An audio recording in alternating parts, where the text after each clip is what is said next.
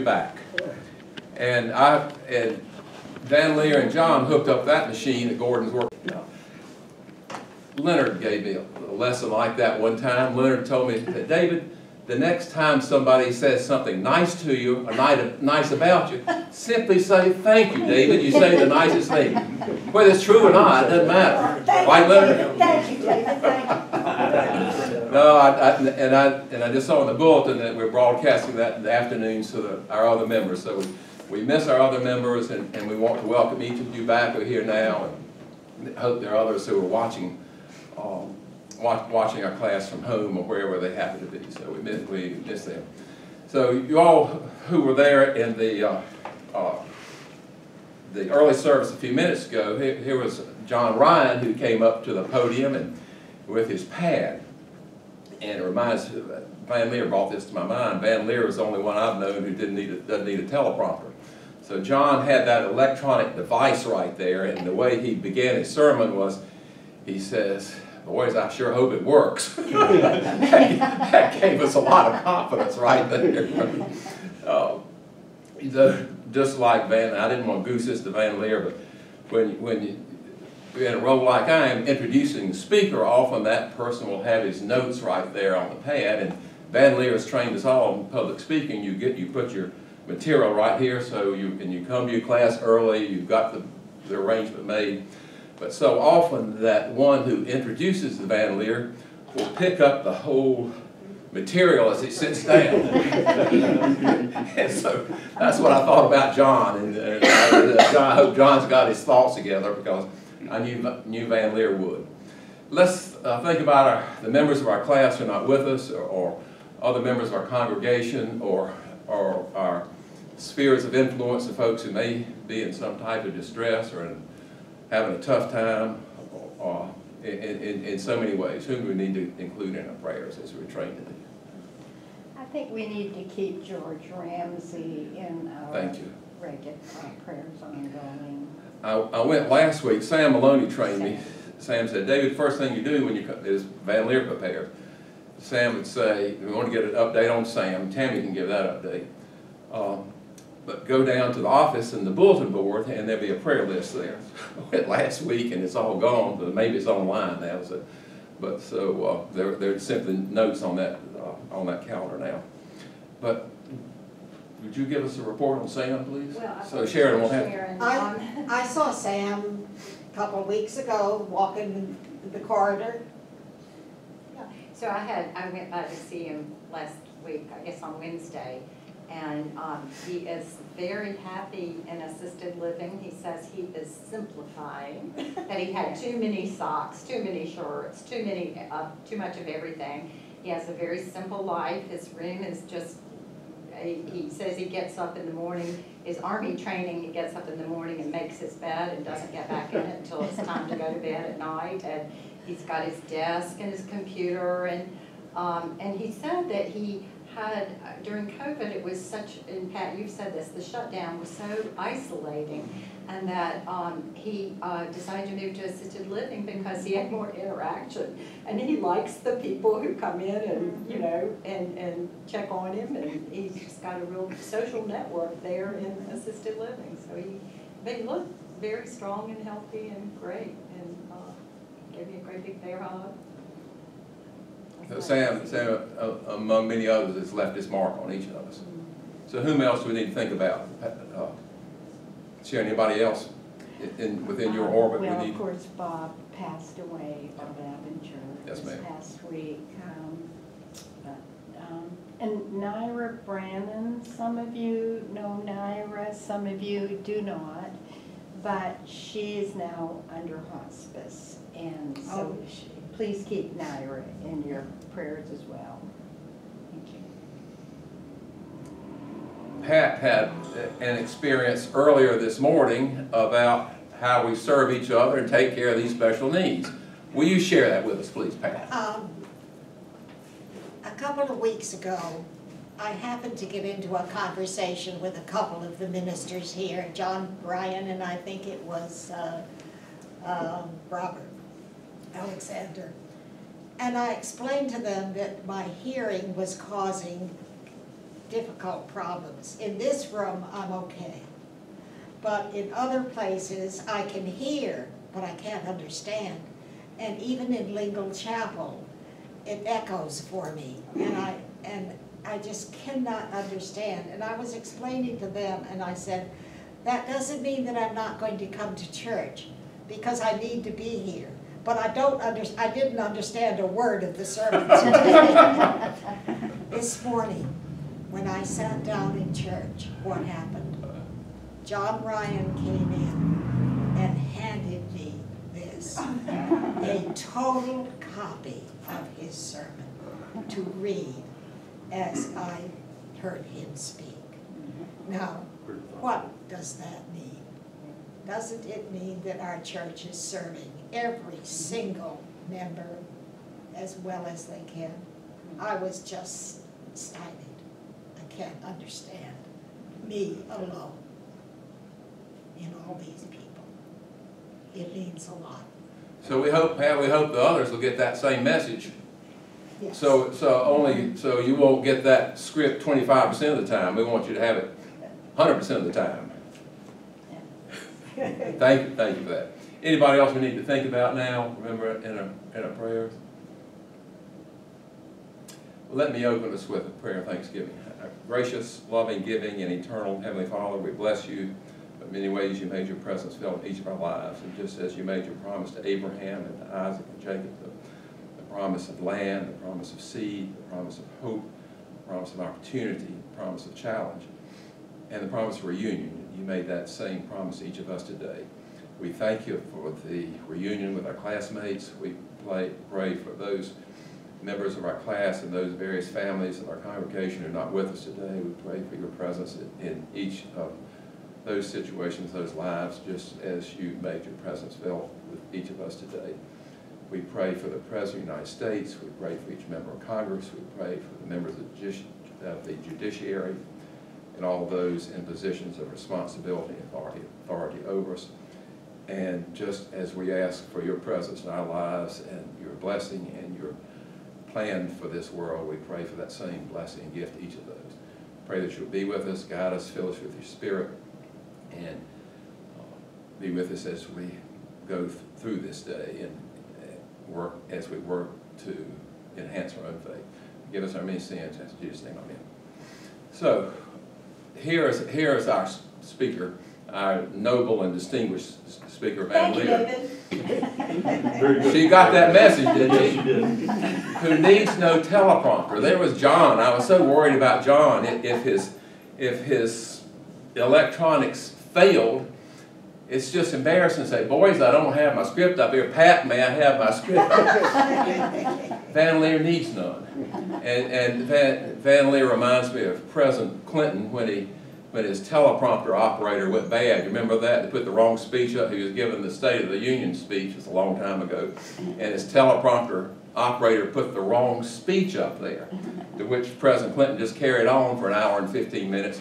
Well, that's Van Leer. Van Leer doesn't need a teleprompter. I could remove these notes right here, and she would go on with great exuberance for each of us. So, Van Leer, we thank you for being with us today. We thank you for being our teacher. We thank you for your preparation, and we're ready for it. Thank you, David. Of course, I was just thinking this morning, I did this lesson Wednesday, and I hope I can remember. Right.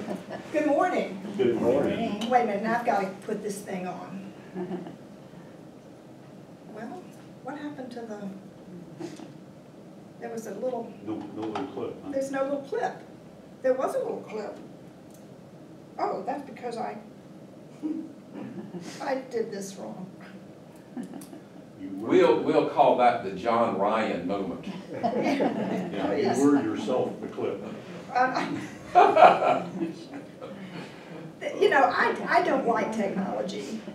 I'm a Luddite, I think. Oh well, I'll just hold it. Hi. Hello, good morning. We are still in Matthew, I hope you noticed that John preached on the same lesson that we Yes. had last week, except he Yeah. took it from Mark instead of from Matthew. He got that from you. You did such a great job. Well, no, He he- watched the rerun. I told him, I said this was the lesson last week Yes. in the Maloney class, and he said, oh darn, I should have been there. He watched you online, the replay. No, he missed it, of course. The lesson today is from Matthew, from the 14th chapter of Matthew, and it is again we are on the Sea of Galilee. Remember, all through the Bible, the sea is both a promise and a peril, a promise and a threat. The sea can be tranquil, or the sea can be tumultuous, just the way our lives can be tranquil or tumultuous. And this is after this is another sea episode. And while we look at this, remember again that Matthew is writing his gospel sometime between 70 BC, no, not BC, CE. I have the worst time with CE for some reason. Christian era, that's the new, between 70 CE and about 170 CE, about 100 years. There's about a 100-year period when he was, in which he might, any time of which he could have been writing this gospel. We are sure that he wrote it after the fall of Jerusalem and the destruction of the temple. He is writing to Jews, but he is writing to Jewish Christians, who almost certainly are living outside of Palestine by now, and who are probably living in major cities. Jews tended to congregate in the major cities of the empire. One source I read speculated that possibly Antioch would have been a place that he could have been living and writing to. He's writing in good Greek. By this time, most Jews, the Jews, Greek is the lingua franca of the Roman Empire. Not Latin, Greek.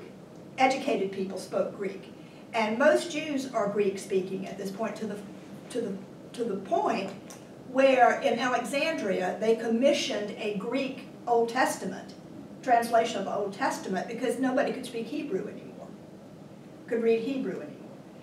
So Matthew is writing in Greek to Jewish Christians, and he is writing at a time of peril. He's writing about times of peril. Oh, here. He's writing about times of peril. He's writing about Palestine under the Roman occupation, when life was perilous. People were taxed to death, and literally taxation was a huge burden. Most people were living hand-to-mouth existences. Not everybody, but most, particularly people out in the countryside. And you never knew when the Roman legion, or Roman army members, or worse, thugs from Herod were going to come and rob you blind. It was a very precarious time. Well, now he's writing about precarious times, the times when Jesus taught, but he's writing to people who are also living in precarious times. By the time he's writing, probably the persecutions against Jews, against Christians, were beginning. And the Christian church was being, but not only is it Romans who are persecuting Christians, it's also other Jews. Jewish Christians they did not see themselves as having left the Jewish religion. They saw the teachings of Christ as being a fulfillment and amplification of the Old Testament. But Jews who were Orthodox, who were more traditional in their beliefs, really resented this and probably were concerned about it. I mean, they probably thought it might take over the religion. So before there's this split, there's real, dissension in the Jewish communities over those who follow the teachings of Christ and those who do not. Eventually, of course, the Gentile converts are going to greatly outnumber the Jewish converts, and the Gentiles it will become a Gentile religion, essentially. But it's a time of uncertainty, a time of peril, a time of just difficulty. It actually kind of reminds me of the time that we're living in right now. Uncertainty and peril and difficulty and real concern about things. So that when he is writing this story, when he is writing this account of Jesus in another account of Jesus on a boat, think of his audience. Think of what this account meant to people who were living in great peril. Immediately, he made the disciples get into the boat and go on ahead to the other side while he dismissed the crowds. This is after the feeding of the 5,000. And after he had dismissed the crowds, he went up to the mountain by himself to pray. When the evening came, he was there alone. But by this time the boat, battered by waves, was far from the land, for the wind was against them. And early in the morning he came walking towards them on the sea. Now this is one of the miracles of nature. We talked about there are 4 kinds of miracles. The miracles of exorcism or casting out spirits, the miracles of healing, the miracles of raising the dead, and the miracles of nature. And again, if you're a rational person and you try to analyze this, you could say he was wading through the shallows, or you can take it on faith and say he was walking on the sea. You have to make your own decision, I think, about how you accept these miracles of Jesus.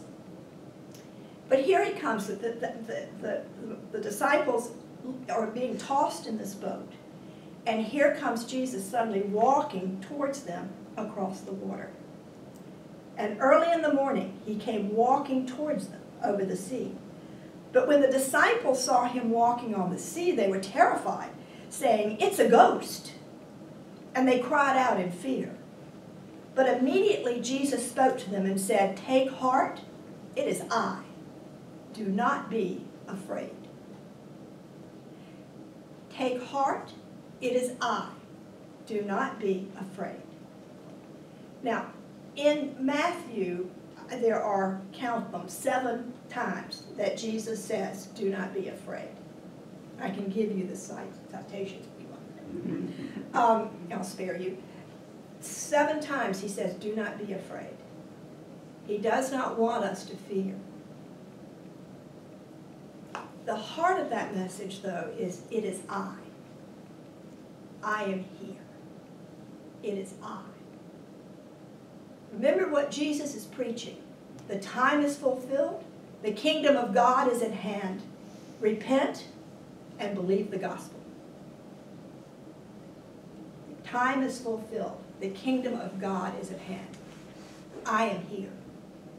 Do not be afraid.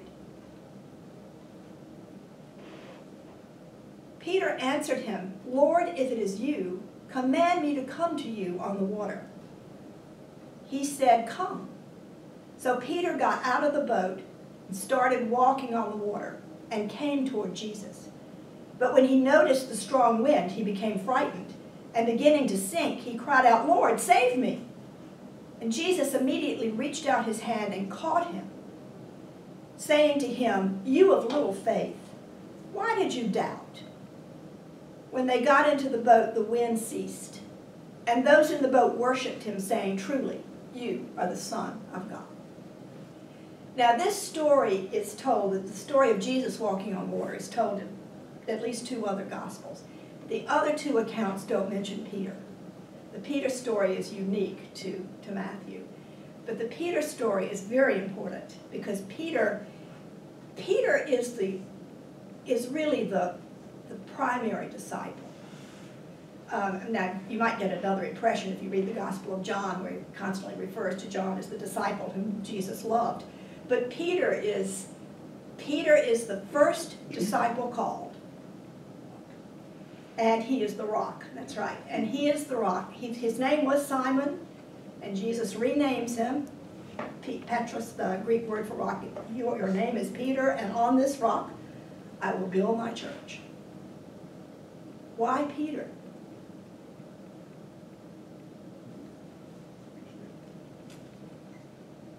Look at Peter. Peter is kind of every man, isn't he? Faith and lack of faith. Faith and lack of faith, exactly, exactly. Lord, I believe, help thou my unbelief.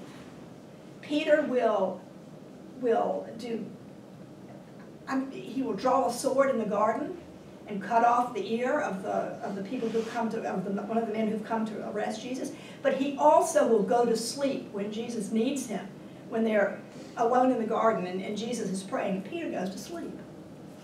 He will deny Jesus 3 times. First, he will bravely accompany Jesus to the home of the high priest, and then he'll deny him 3 times because he's afraid. Right.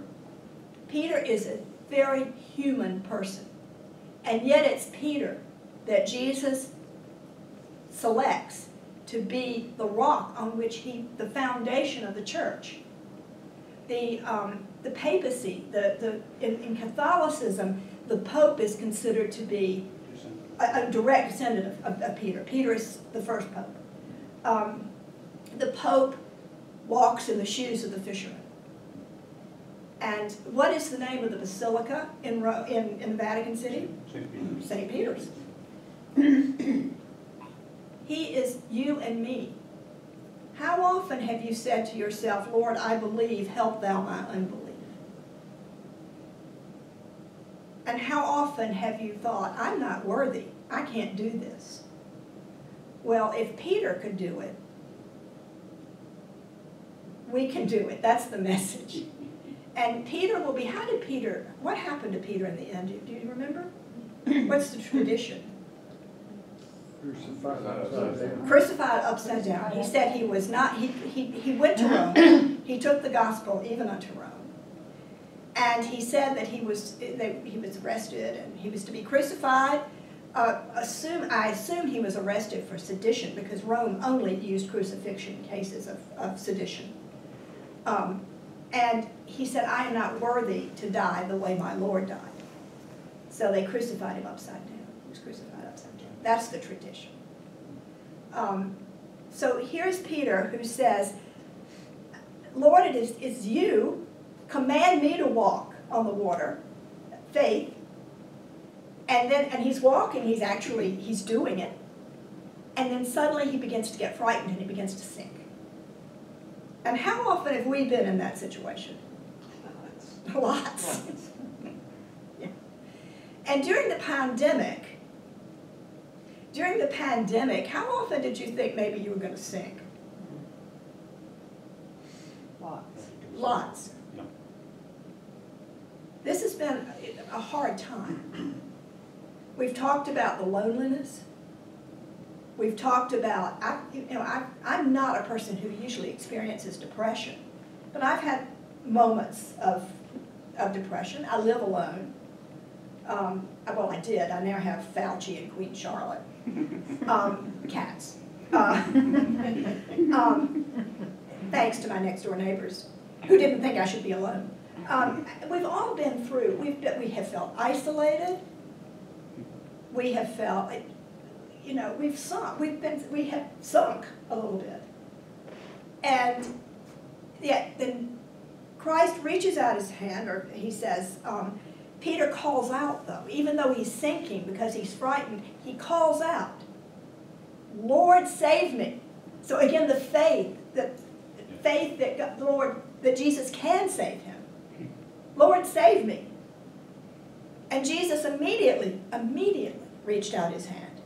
He didn't even let him, gasp a little bit. Jesus immediately reaches out his hand and says, you of little faith, why did you doubt? Why do we doubt? Why do we doubt? You have a need. You have a need. You call out if you have a need. Well, and have you ever noticed that you call out more when you have a need than you do when you don't have a need? I'm a big prayer when I'm in trouble. It's too bad that faith isn't something concrete like a brick. It's a lot easier to believe. And I think when you get in trouble, sometimes you can get it out whether your faith is sufficient. Or even to have, Or even help. yeah. Yeah. I mean, we are only human. Thank goodness. thank goodness. We are frail vessels, and Peter is a perfect example of that. He was only human.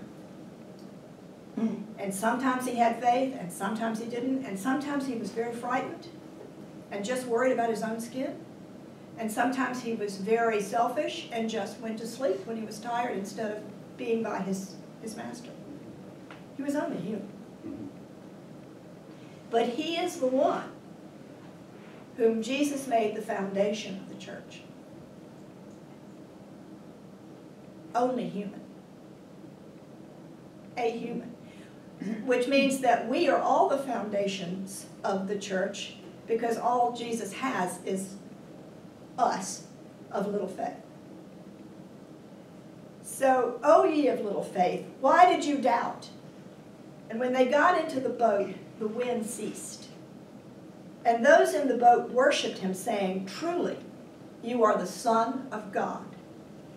Now, contrast that with the end of the miracle where Jesus calms the sea. When the boat is about to sink and the disciples are terrified and they call out to him and he calms the sea. What do the disciples say then? What did they say then? Truly, you are the Son of God. No, they say something different. But if the wind and sea obey you, then you must be the Son of God. Don't they say, who is this man? That the wind and sea obey That the wind and sea obey him. Who is this man? Power. Who is this man? But by this, just a few chapters later, Matthew has the disciples saying, surely you are the Son of God. Not who are you? You are the Son of God.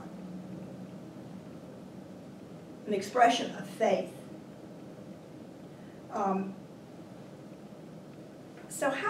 So what he is saying, what Matthew is saying in this story is an assurance to the young Christian community that even though Jesus cannot be seen, he is still present, and that their faith, they should place their faith in him. Do not be afraid, for he is with you.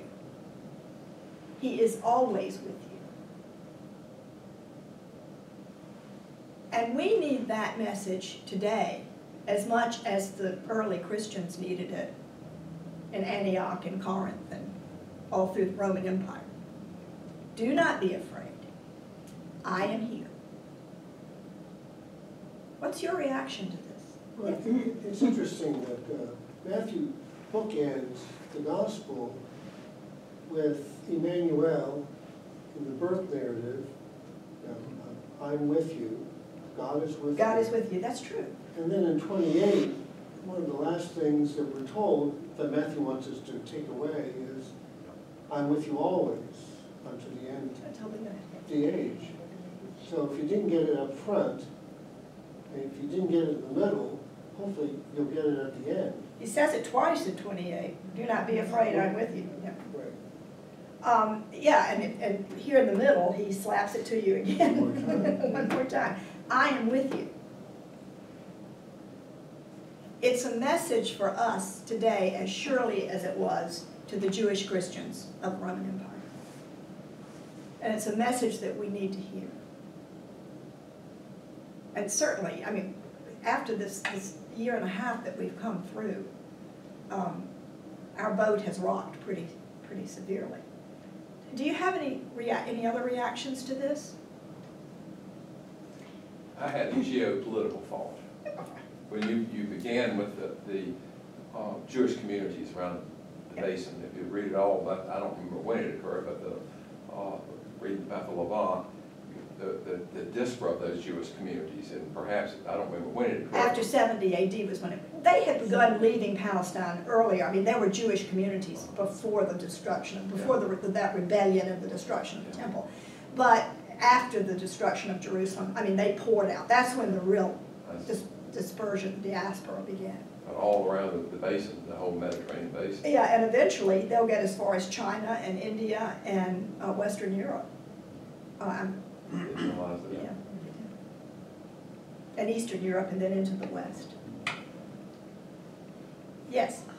This is just kind of a little aside. Speaking of, I'm like you in that my normal personality is not to be depressed. It was a very uncomfortable feeling to feel depressed. Yes. During Yes. the pandemic, because, you know, we were not to interact and all, you could call on the phone and that kind of thing. But the one good thing that I took away from this, upon a lot of reflection, was I came to try to relate to those who are incarcerated, to those who live in total isolation for whatever reason, and just try to embrace, you know, how is it for them, and the importance for trying to somehow reach people, whether it's through prison ministry, Yes. through, you know, just isolation within communities, or it's an overwhelming feeling. Isolation, and actually, in my opinion, solitary confinement should be cruel or unusual punishment. And I'll tell you a story, just to digress, but in line with what you say. As you know, as most of you know, I worked for years in a secure, locked residential treatment facility for adolescents. And we used to get, most of the young people who came there were court ordered for treatment. And frequently, we would get kids who came from more rural counties. They'd been arrested, and for their own safety, they had been put in solitary because they didn't have a separate juvenile detention facility. So in the prison, in the local jail, they were in solitary for their own safety, which unfortunately was necessary. How did those kids come to us? They were usually psychotic. Oh, yes. Oh, yeah. They were usually psychotic by the time they came in. So first we had to deal with that before we could deal with the reason they were there in the first place. Yeah. Isolation can do that to people. Very inhuman. Isolation is really a soul-destroying thing. But again, we were talking about this before the class. We are a herd people. I mean, we are people who really thrive on the companionship of others. And I've just spent a year and a half, I was telling somebody my only dinner companion was Anderson Cooper. I feel very close to him. I'm very close, actually. Maybe I should write him and tell him. Yeah, that's a good idea. So here is Peter sinking. I was sinking deep in sin, far from the peaceful shore. Very deeply stained within, sinking to rise no more. Do you remember that old hymn? But the master of the sea heard my despairing cry. From the waters lifted me, now safe am I. Here's Peter sinking for lack of faith, but at the same time he calls out, Lord, help me, and the Lord saves him. Don't be afraid, I am here. It's our message for the day. Any other reactions to that? Well, for a hymn, oh good, I thought I'd lost this. John's going to kill me for this. For our hymn, I want to read, this is, I think, my favorite hymn. And you will all know it. It is a good Presbyterian hymn, but it's How Firm a Foundation. How firm a foundation, ye saints of the Lord, is laid for your faith in God's excellent word. What more can he say than to you God hath said, to you who for refuge to Jesus have fled? Fear not, I am with thee, O be not dismayed. For I am thy God, and will still give thee aid. Fear not, I'm here. I'll strengthen thee, help thee, and cause thee to stand, upheld by my righteous, omnipotent hand. When through the deep waters I call thee to go, the rivers of sorrow shall not overflow. For I will be near thee, thy troubles to bless, and sanctify to thee thy deepest distress. When through fiery trials thy pathway shall lie, my grace all sufficient shall be thy supply. The flame shall not hurt thee. I only design thy dross to consume and thy gold to refine. The soul that on Jesus hath leaned for repose, I will not desert to its foes. That soul, though all hell should endeavor to shake, I'll never, no never, no never forsake. Do you ever feel, after you've been through a fiery trial, that you might be a better person? That certain experiences, somehow growth experiences seem to be always the painful ones. We learn more from trial than we do from trivial pleasures. Yeah, we have to come to grips with ourselves. Yes, we learn more about ourselves and we learn how to cope. Mhm. And in social work, coping is that's a big deal. Well, any other reactions to this? I think you've reminded me that when we read the Gospels, we have to read them through the lens of the resurrection and to realize that everything that we're going to be reading in them has been tempered by the fact that Christ is risen. And that lens cannot be removed, should not be removed.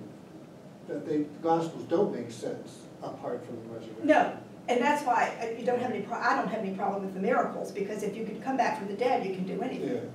Yeah. That's exactly right. And every gospel writer is aware. We are writing to you because there is a living God. Right. And we are writing of things that happened in the past, but they are still happening because we have a living God. That's exactly right. Who is with us. Right. Let's bow our heads and say a prayer together. Heavenly Father, thank you for this opportunity to be together again, to be with people, to see people, to talk with people, to have people see us. Thank you that you have been with us through the trials and the tempestuous sea that we have come through. We were never truly alone because you were there. You were always there. And thank you, Lord. Dear Lord, be with us as we move into the coming week. Help us to remember that we are your instruments. We are how your work gets done on this earth. And make us worthy and give us strength. Dear Heavenly Father, we make our prayer in the name of Jesus Christ, our Savior. Amen.